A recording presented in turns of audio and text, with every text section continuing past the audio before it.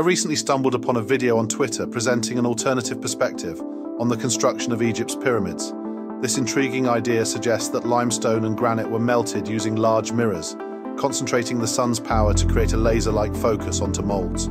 These molds would then be filled with the liquefied rock material and allowed to cool before being placed in the pyramid's construction. However, it's crucial to note that this concept remains a fringe theory and is not supported by mainstream archaeologists or the Egyptian government.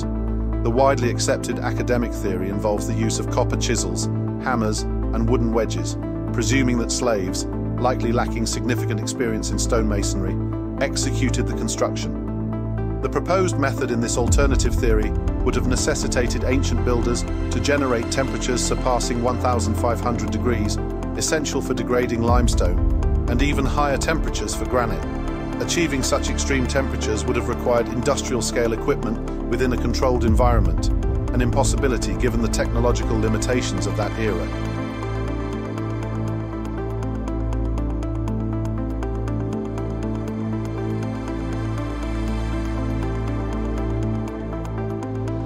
The Great Pyramid of Giza comprises an estimated 2.3 million limestone blocks.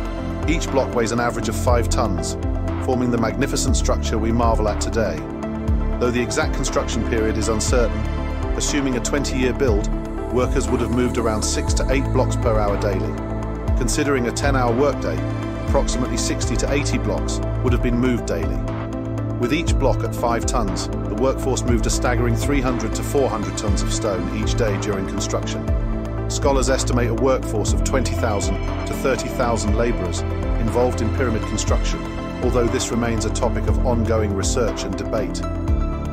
Dividing the daily number of stones moved by the presumed workforce, each worker likely moved around 2 to 4 stones per day.